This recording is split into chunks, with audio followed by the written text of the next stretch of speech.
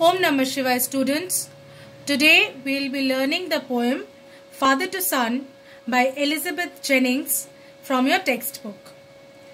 Let's first know about the poetess.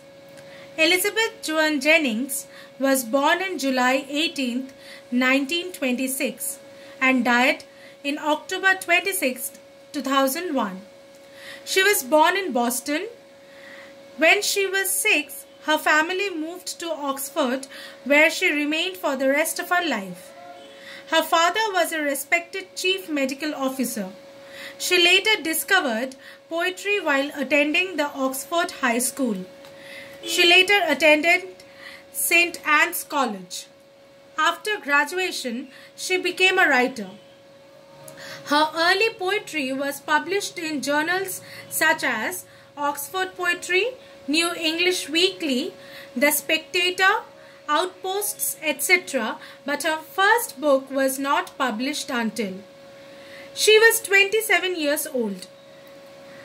Her works relate intensely personal matters in a plain-spoken, traditional and objective style, and whose verse frequently reflects her devout Roman Catholicism and her love for Italy.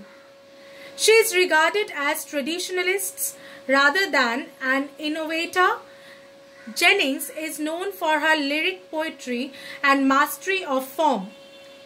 Her work displays a simplicity of meter and rhyme shared with Philip Larkin, Kingsley Amis and Tom Gunn, all members of the group of English poets known as The Movement.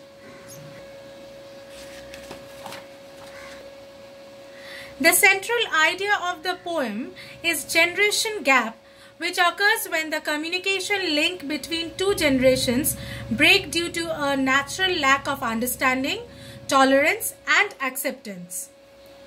The poem is about the agony of a father, where he rants about the straining relationship with his son, who is now grown up. He shares that although they had lived together in the same house for years, he doesn't understand him. He doesn't know anything about him, and even if he tried to build up relationship with him like the one when he was small child, his efforts were in vain.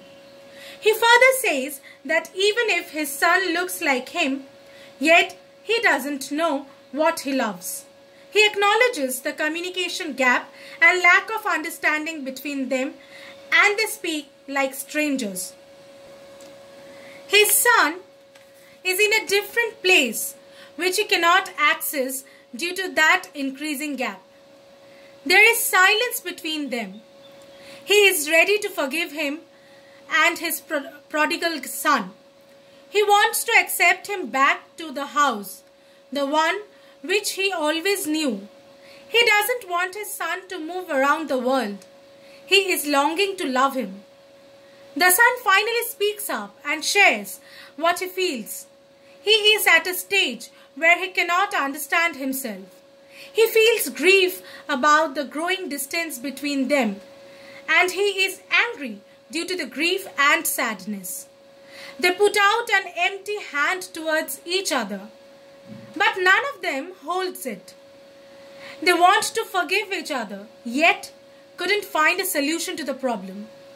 The gap has resulted in a non-communication and non-understanding of each other. If both of them decide to take a lead and are willing to forget and forgive, their relationship may improve. Respecting each other's differences is the only way out to diminish the distance between parents and children. In the next following videos, I will be explaining you the entire poem stanza-wise. Thank you. Om Namah Shivaya.